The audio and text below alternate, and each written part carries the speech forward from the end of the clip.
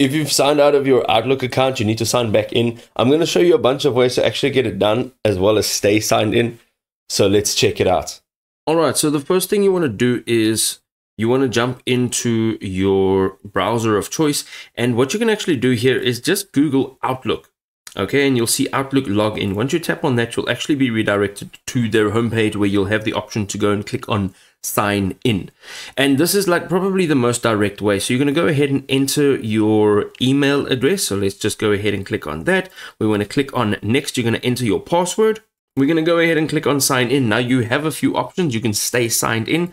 We don't want to show this again. And do we want to stay signed in? Yes, we do. So this will allow you to stay signed into Outlook. Of course, if you don't want that option, you want to sign in every single time, that is okay too. The other thing that I want to just show you is I actually use Microsoft Office. So I have all the apps in one place. So if I go ahead and I click on this, it'll actually take me to the Office homepage with all my apps. I don't have to go ahead and look around. Okay, so here's everything. I've got all my documents over here. Everything is right here.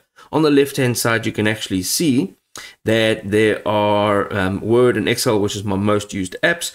And then you have the three dots that says view more apps. And here you can click on Outlook and you'll actually be able to access Outlook right over here. And you can bookmark it for easy access.